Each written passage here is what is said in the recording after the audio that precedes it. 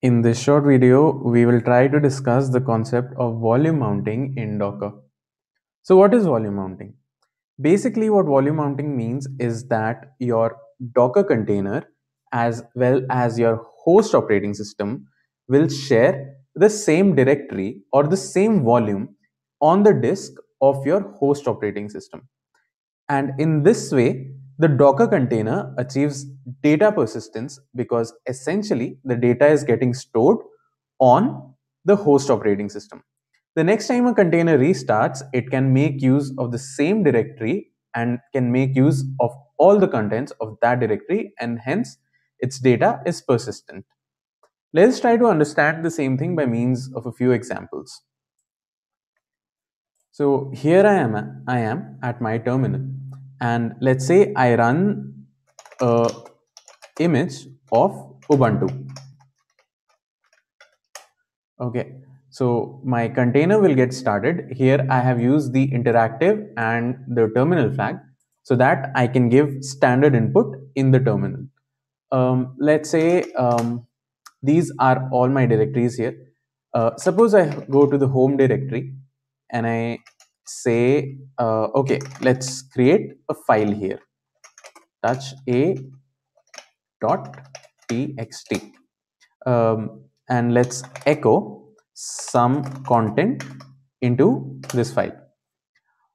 If I cat this, I can see that the contents of this file are 1, 2, 3. Now let's say suppose I exit my container, and let's say suppose I rerun my container and I go to the same path, which is /home, and I say ls. Well, the file that I created in the last example is not there.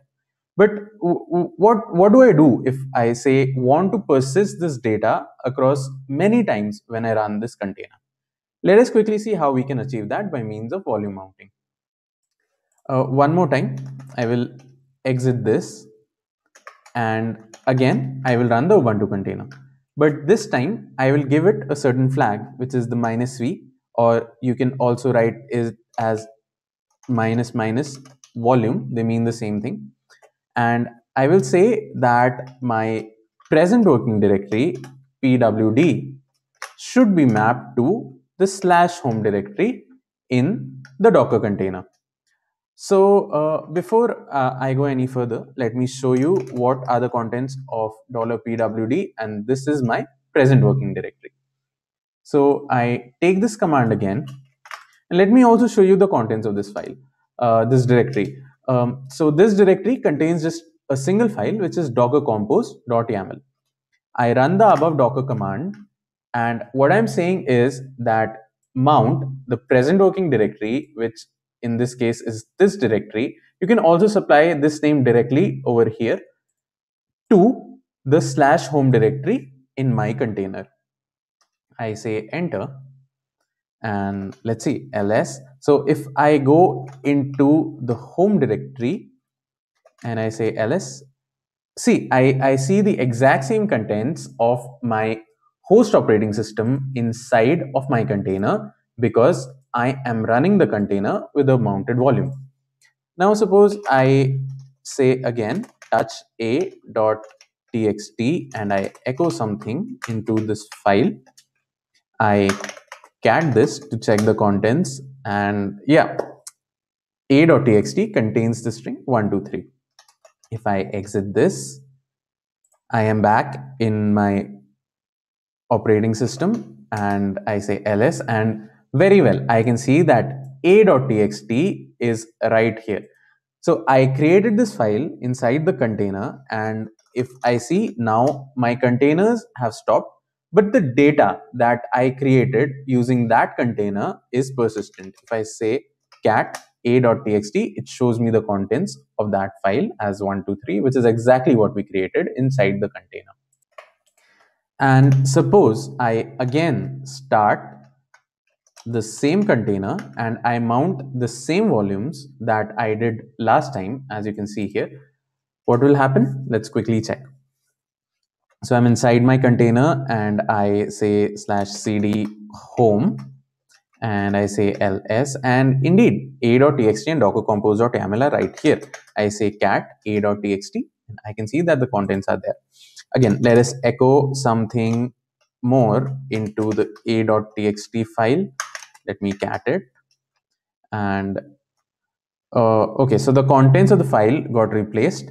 I will exit my container, and what happens now when I cat it in my host operating system, I see that the contents have changed.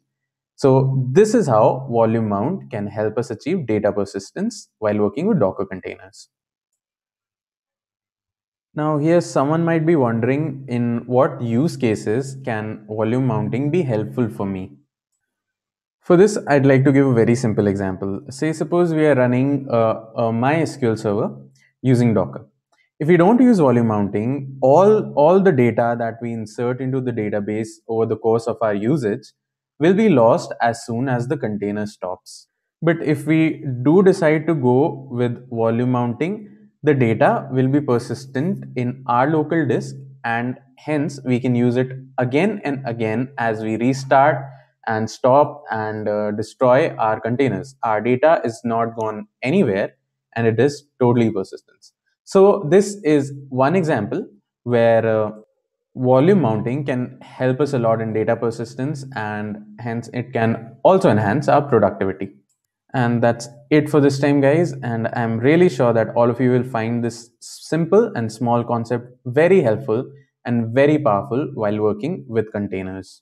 Do tell me in the comments below what other features of Docker do you like and which make your life easier and make Docker such an awesome tool.